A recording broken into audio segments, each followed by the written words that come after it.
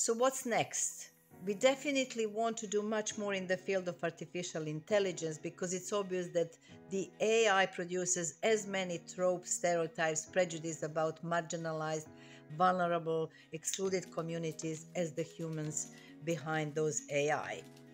Geographically, we want to move to new regions such as Latin America, but go back to Southeast Asia, West Africa, and stay in Middle East, North Africa, and Europe, particularly Western Balkans, the EU, and Eastern Europe.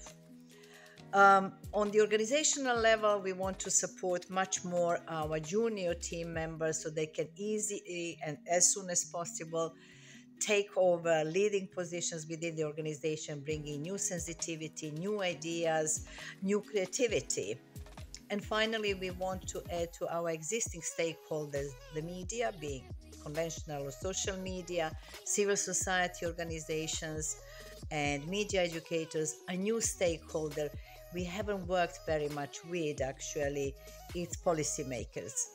And in aim to work to talk to policymakers on an equal level, we are creating a research center within MDI, and this is our new baby in the years to come. So, without fair and inclusive media, we believe it's democracy which is at stake.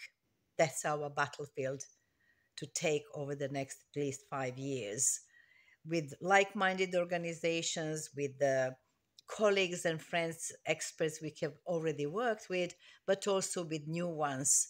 And we believe that together we are ready to take the challenge and we are ready to continue flying.